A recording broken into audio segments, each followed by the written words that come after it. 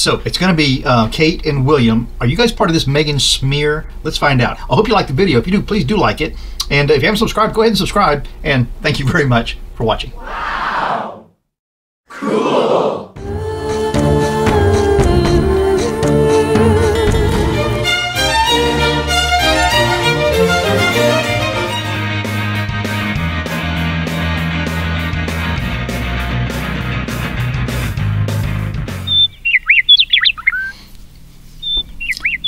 Hi, I'm Mark, and this is my journey through tarot.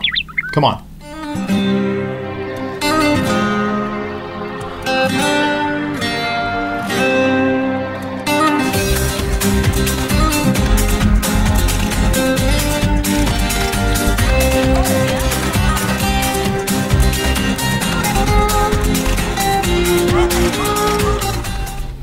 So honestly, I've got to tell you, I feel biased about this. I feel like Kate and William haven't had anything intentional to do with this, but we'll see what the cards say. So the cards speak their own truth, I feel. Let's see what happens. You know, we've seen the brothers together for so long. They're such an amazing pair, and you can't imagine, you could never have imagined that this would have ever happened, that they would have become estranged somehow. It just doesn't even seem to fit into the picture. But, and then also, now when Meghan came onto the scene, it was believable that there could be some tension between Meghan and Kate. But I mean, give me a break. Kate is going to be Queen of England. Queen of England. Why in the world would she need to have any feelings of jealousy towards Meghan? I mean, that's not a rational thing, but it doesn't mean it's not a real feeling that can happen. So let's just go from that side. We're just going to be looking at the Kate and William side towards Harry, and see if there seems to be, if they've even been involved in something not nice.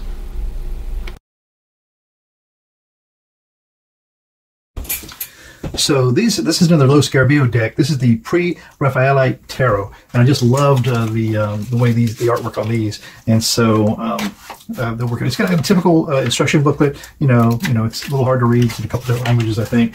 And the box is not much to talk about, but the cards are just really beautiful. You know, they handle well. They got like a matte finish, and they go right to the edge of the cards, and they're very vivid and bright and interesting to look at. So I love these cards. And sometimes you just need a deck like this for a reading like we're going to do. So it's a good way for everybody to kind of see what cards look like. And maybe it'll make you decide if you want to get some tarot cards. And you don't have to get just some kind of cryptic thing. Or, I mean, they've got all kinds that you can choose from. I'm amazed at this Lo Scarabeo and Caro Marchetti, the different cards. It must be a card sweatshop they work out of there, to tell you the truth. So we'll get this interesting set of questions I think we could get out of this. So we want to know if William and Kate, this will be a series of a few card pulls, I think. So William and Kate, your energy, the two of you, have you guys been involved in some sort of a campaign against Meghan or Harry and Meghan? You know, have you been involved in any sort of any shenanigans at all? Counter to this new couple. Look at that. Look at that. What is this? Okay, so this is a... Is this a page? This is a page of cups. So is this telling you, again, let me explain that the page is the least important of the royal court cards. You got the page of knight, the queen, the king. Cups are emotions, compassions, passions, actually. And this page is kind of holding up that cup of passions here. So this could mean there's just a little, is the message here that there's just a little bit of some sort of an emotion there. Okay, it's interesting that that would come out. So we'll keep that one, and then we'll go ahead and do, let's see, let's do 3 more cards on that for William and Kate. Is there some sort, have you done any sort of little something? 1, 2, it's negative 3. So let's see about that. I can't imagine that would be the case. We start off with this page of emotions, this offer of something emotional here. It could be good, could be bad. The next card of that, William and Kate, Well, you know, look at this. So this is feeling sort of trapped within the rules of the castle. Look at this. So this person is really restrained. I mean, very much restrained. It's a perilous trip. If you take a step forward and you're, look, these two swords right here are actually even blocking this person from taking a step backwards. You can see them right down here. Here's the handle. Here's the handle. Okay. Then you've got these other, and this is the Eight of Swords. And then you've got these other swords, these rules, these other regulations, maybe these truths, I don't know, that have really got you hemmed in. And the only thing you can do is kind of step into, and what does water represent? It represents emotion. And you've got a reflection of yourself in that pond. So, you know, this is leaning toward a little bit of something, okay?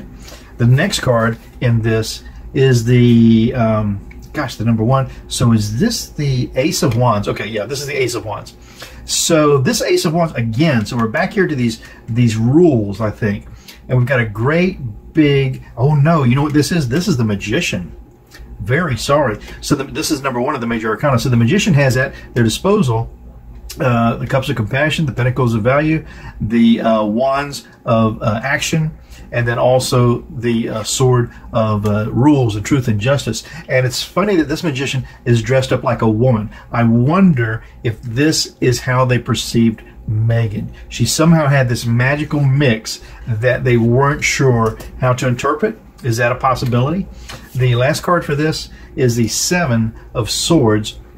And the Seven of Swords is, you know, feeling like someone has stolen something. And we've got another woman here who has grabbed this sword and is using it to kind of walk away. Okay, so she stole Harry. Megan took Harry, and on her back she's got these swords of truth and she's showing him something that he shouldn't look at, which is, you know, some truths that maybe aren't clearly brought into the picture in this family. I love this. I'm going to reorganize these cards because I'm liking the story that they're telling here. So we start out with, I think for the both of them, or if you want to say just William, there's a little bit of jealousy here. There's a little bit being offered up because they're trapped. They can't make a move. What they can do is very restrained, and if they step forward, they're stepping into a lot of emotions in that pool. And Megan comes forth as kind of a magician with all these tools at her disposal that they really don't have at their disposal anymore. And this is still Megan, where she stepped into the scene and she's stolen away this emotional value of Harry.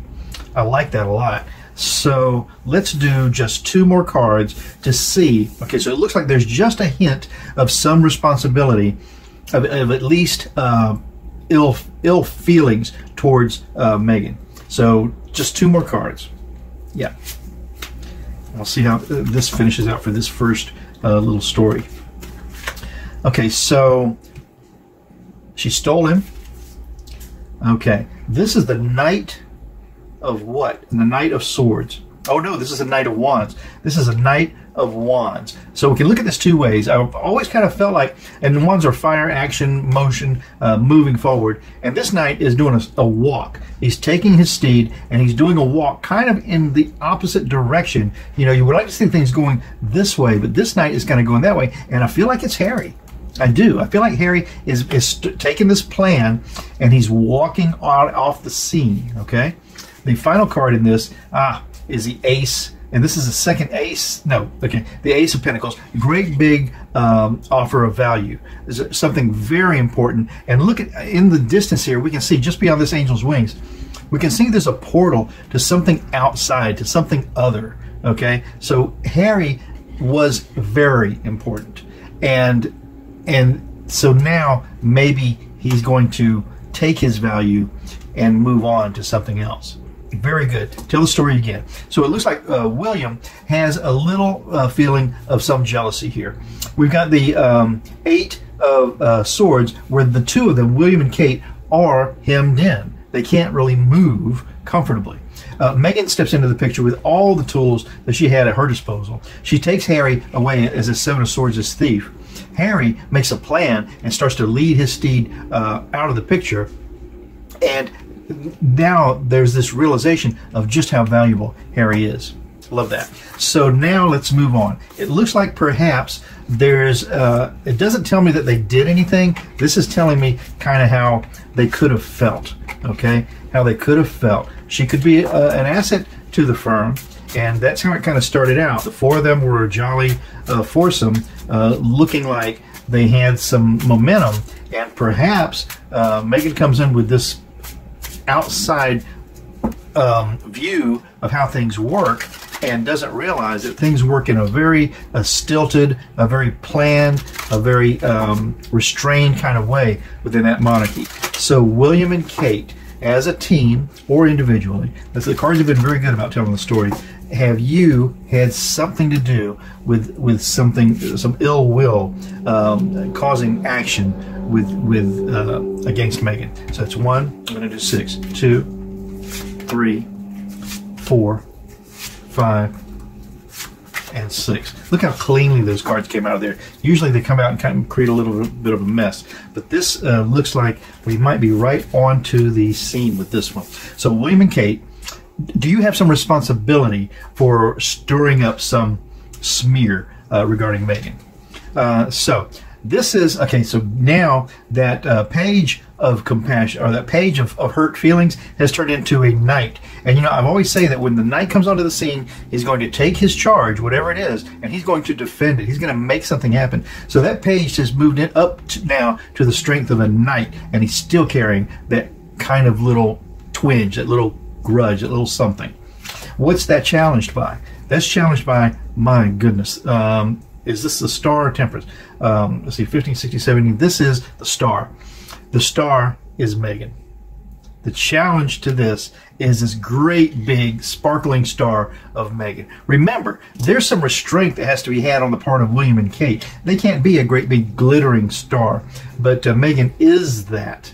Okay, and she's pouring out some emotions all at the same time. She's giving it everything she's got.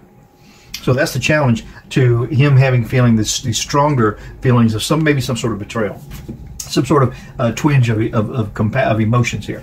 The base of this reading then is the Nine of Cups. The Nine of Cups is sometimes referred to the greedy merchant. The Nine of Cups has earned his emotional value. Okay, he's got lots up here to display for what he's worth. He's at the point where he can just take a rest and enjoy this this adoration for his achievements, his trophies, and that's kind of where William was. So Megan upset a couple of apple carts, perhaps. Just her presence, I think. I don't know if it's intentional. We haven't drawn the card on that, but her presence has caused this. The past of this reading is a 6 of wow, the 6 of Swords, and the 6 of Swords is moving out of troubled water, is moving into something calmer, some other port. And that's exactly what's caused this, is the fact that Harry and Meghan are moving on with their truths, okay, protecting them, apparently. The reflection in the pool. This is very interesting, because sometimes what we think we're doing may seem like it's something else in reflection. And then the sky of this reading is the 5, 6, 7, 8 and so that's strength. And I could say that what happened here is the strength that this came out with was somewhat of a surprise. I don't know that they expected this to be such a forceful move. And then the final outcome of this first part are completions, are circles of beginnings and endings. And of course, that's what they are. That's all they could be. So it's the perfect card for that. Of course, these are beginnings and endings, and sometimes there are rough starts.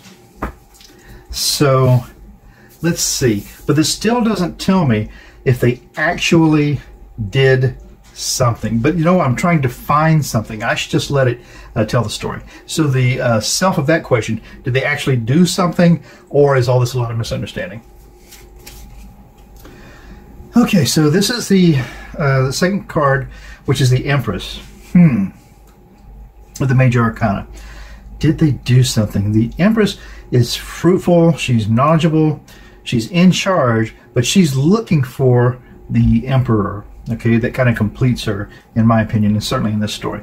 And when we look up on these pillars of strength and truth, we see that we have an overturned urn that would carry some compassion or some emotion, and we've got this beacon of light over here, and she's resting really in front of a wall that's in front of it looks like almost a sea back there. I'm going to say that the signifier of this question, the self of this question, as to whether they caused anything, I think not. I think that they are incomplete in that regard. They have the strength and the power and the conviction of this empress, but there's no movement there. The environment that's in then, that's very good, because this is the wise man, you know, the hermit. He's looking, and look at him. He's even got a crown. So this is William understanding his position. He's a little bathed in the glow. Okay, the secrets are being held back. He's trying to shine some light on the situation. He's using the staff to go forth with a plan. And so this is in the environment of really trying to not put a foot wrong. The hopes and the fears of this is the knight and the value. Okay, so the hopes and the fears. The hopes and the fears is that this knight finds the value and trots off, you know, to defend that. That could be, you know what? It's still Harry. It's still Harry. Yep, he's still that knight with the value. He's carrying that value there. It could be his own value or the value of what he represents in this family. And then the final outcome of this is the Five of Wands, and the Five of Wands, look at that. It's pointless bickering and struggling with your plans, getting all tangled up with each other. You know, it's not hurtful. There's not going to be a death come of this, but someone's going to get agitated from what's going on here. So the outcome of all this was always inevitable, that this, unless it was some Stepford wife type of match for Harry, it was always going to cause this friction in the picture. Just two more cards, just to better ask if William and Kate did anything overt against Meghan, and so far it's a big no. So two cards, William and Kate, anything overt. This is the Nine of coins. You know, they're loaded with all the value they need. They may understand the jealousy, perhaps it could have been there, but they also understand what their value is in this whole picture. Let's put that right here. And then the one more card to see if they've done anything overt. I think these are all the actions that were caused by Harry and Meghan in their separation from the family. You know, it's all those actions that caused this. So yeah, it wasn't that William and Kate did anything overt, but it was the actions that Harry and Meghan brought into it that caused the disharmony. Yep. So yeah, the story got told there, and I want to separate these cards on the table so that I can kind of recap this in a sensible way and not pick up the wrong cards. So yeah, we started out in this last, what turned into a full Celtic cross plus a couple of clarifiers at the end. William, who had been the page, is now this knight carrying this cup of emotions, okay? So now he's in defense mode.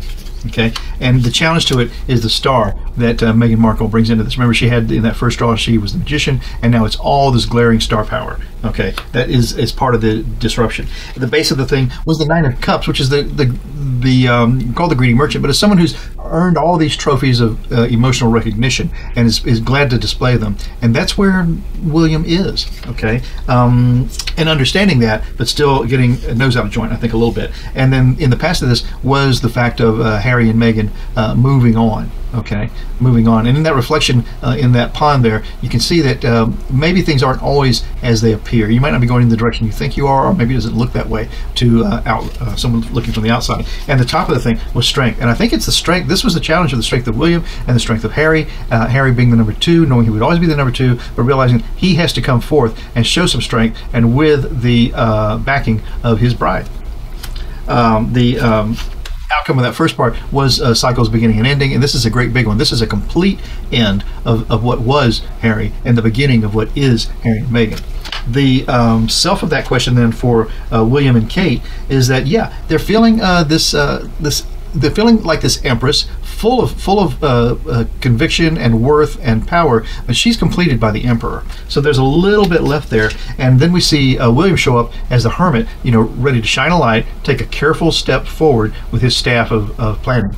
The likely outcome of this is that Harry now has become the knight carrying his value fully out of the picture, on forward. And then the final outcome with this this 5 of wands is just argy-bargy, conflict, nothing that's going to kill somebody, but someone can get hurt with one of these branches getting waved around. And then we wanted more clarification. So did William and Harry and Kate do anything? No. Kate understands her worth. She knows exactly who she is, and has to know, and does know, when to put those emotional feelings back. That's what she's learning at this future queen. And then it's all these actions that were caused by Harry and his inexperienced bride that have caused this conflict. Sadly, I don't think it was intended to be mean, but that's how it's turned out. I'm Mark, My Journey Through Tarot. Tomorrow's another day. Stop by, we'll do it again. Ciao for now.